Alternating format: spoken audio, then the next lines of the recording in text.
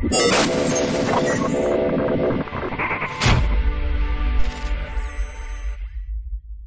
guys, welcome back to the World's Worst Fishing. I'm Chris Jones, and today we're doing a color match challenge.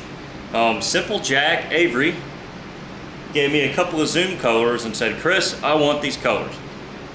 I want you to match these colors. So I don't know what this is called, but this is what we're matching. It is a brown green pumpkin with lots of purple flake, some black flake, and then some little gold flake. So you might say, you know, hey Chris, that's a really simple color. What's the big deal? And you would be right. It is a simple color. There's not anything extraordinary going on here, but that doesn't make it simple to match. There's a number of factors here that we've got to get right. So that's what we're gonna do. I actually just got back from fishing earlier today. The fishing was not good. I only got 6 or 7 good bites, only landed a few fish, one of which I'm going to put up on screen here that I was able to get the full catch on film. The other ones, it just wasn't, they were short striking, you know, so if this was my bait, they were only biting the tail, for example. So not a great fishing trip today, but I made it back safely. The boat performed well. You know, you can only ask for so much. So anyway, we're gonna do a little color match challenge here. I'll figure out what this color is called hopefully by the time I actually edit this video, but that's what we're gonna try to do, and let's get started. All right, so again, we have this kind of really brown green pumpkin. Looks like we have medium black, large black, medium purple, and little gold. So I have my little gold, I have my medium purple, medium black. I think I see some bigger flakes of black in there, so I'm gonna get my big black flake. I don't have a lizard mold. I actually have one on the way that a viewer of the channel made for me, so thank you so much. That video will happen whenever I get it. So we're gonna make some finesse worms, some ribbon tail worms, and then probably some bonus baits. But it's a single solid color, so I'm only gonna need 1 cup of plastic. So we're gonna go ahead and measure out some worm plastic, and we'll be right back. All right, so what we're gonna do is we're gonna take my favorite watermelon color.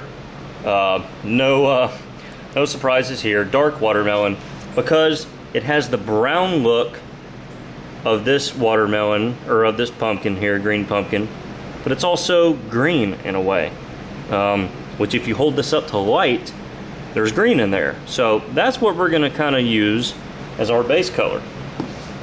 So we're gonna go ahead and bring over 2 cups of plastic, and we're gonna dump a bunch of this in. Yeah, look at that. Don't you just love working in Florida? Even your pigments get moisture in them, bubbling up your stuff. That's okay.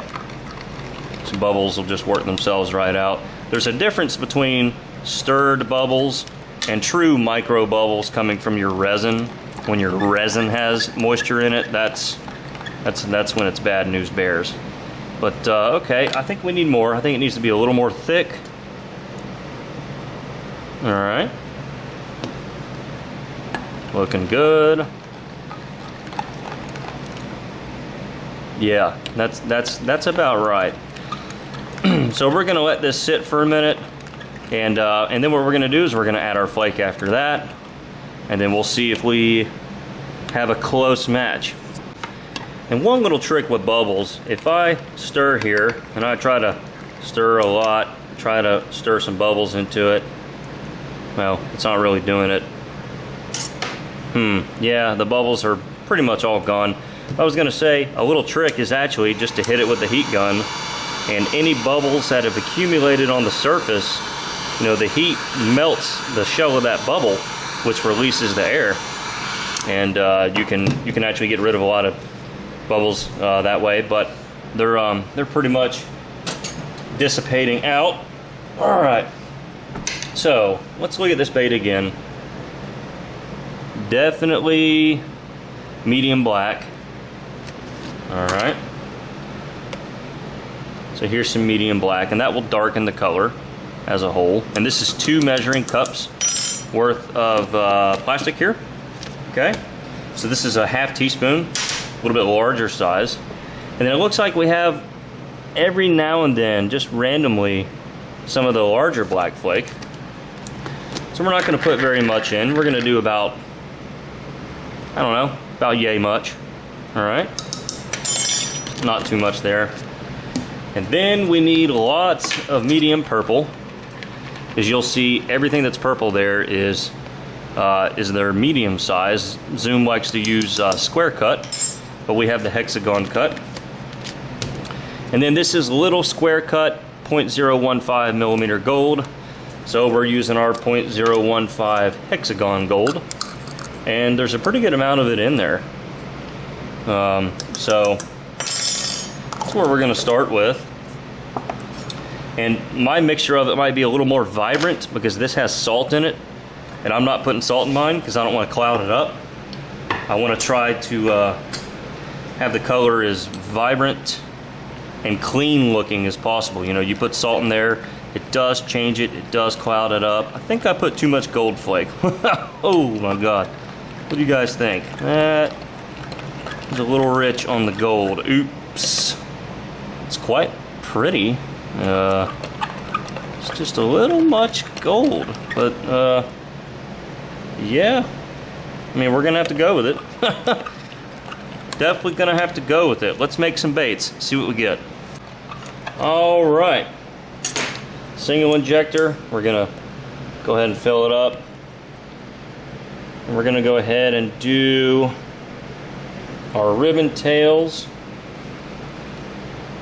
Okay, and then we'll do 1 finesse worm.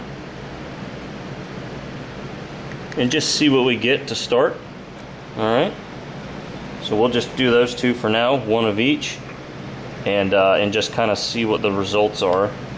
So just kind of a little preliminary look. Obviously you're looking at a full bait, and that's just a thin sheet. I still think this might be a little more brown, so I may have to brown it up just a little bit, but we'll see what it looks like once we get it out, and go from there. Okay, let's see what we have. Definitely a little thick on the gold. Let's just break 2 of them off here.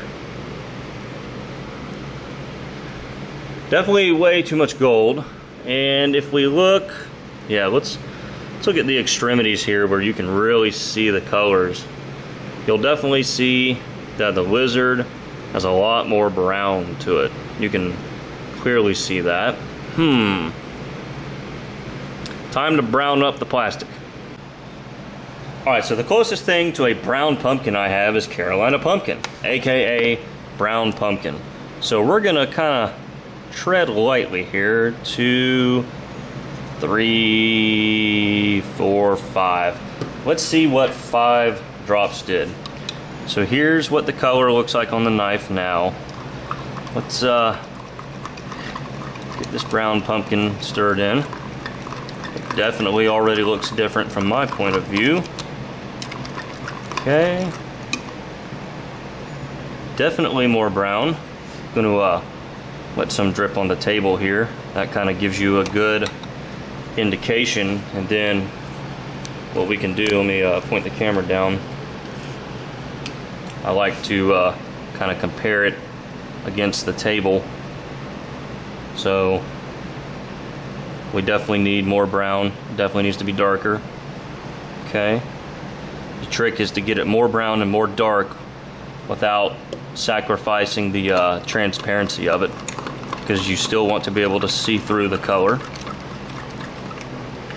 Okay, so that right there is no good. We'll stir in a little more color, then add another little drop there. So I'm going to take the camera off real quick. Get a little closer here. Okay. So we definitely still need a little more brown. That one's just still lighter. So definitely need a little more. And we're just kind of going about 5 drops at a time or so until I have something that I think works. Okay. Yeah. That's really starting to look close, y'all. Let's see. Drip a little more down here. Take the camera back off again. Ooh, yeah. Look at that, y'all. Boy, look how close that is. We might be there. All right, so we're gonna try that. And, oh, drop the cap. Sorry, I just want to get this brown cap back off.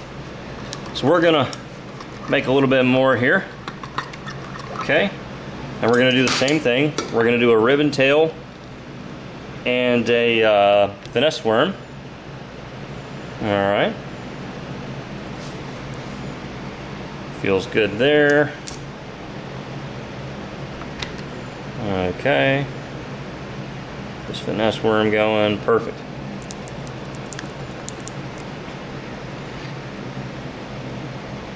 Definitely a lot more chocolate brown looking here. But I think that's true to the color. So I think those right there will turn out looking pretty nice. Drum roll!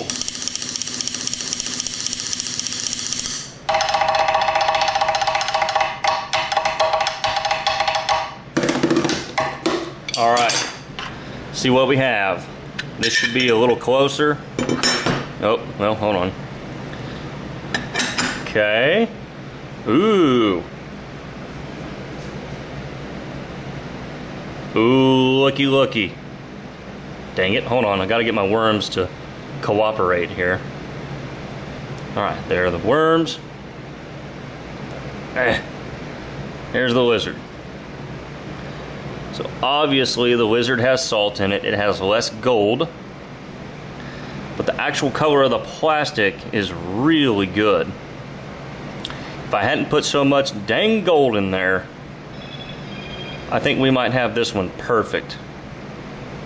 So if you're gonna match this color, do what I did, but do about half the gold flake. But that is really, really close. And here are the finesse worms, looking all finesse and stuff. Yeah.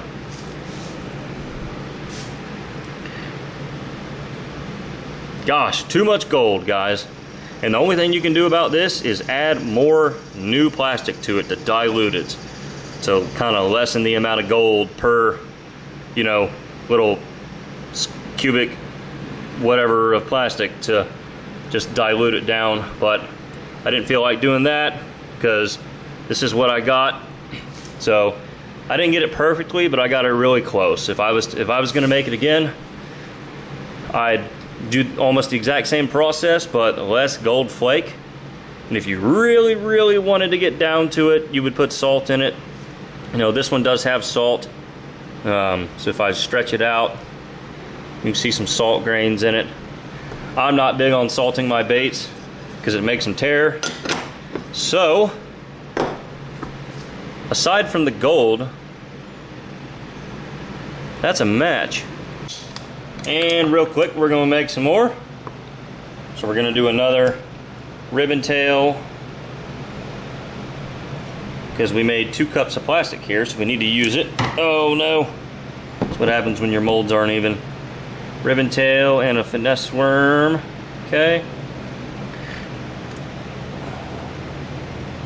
Always want to top off your sprues. All right, and some bonus baits. Just got to get the other molds out here. Not sure if I'll have enough. Just dropped my sunglasses, that's great. Not sure if I'll have enough for all 3, but we're gonna go for it. We're gonna back the camera up a smidge, okay.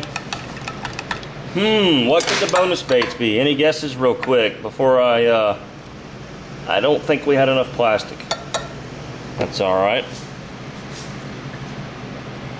You can tell by the knobs there that it's a angling AI mold. All right. I'm not gonna have enough. Okay. Well, I got 2 out of 3. All right.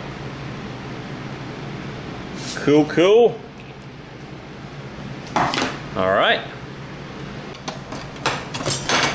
All right, the bonus baits. Huh, sorry, I can't, I hit the camera.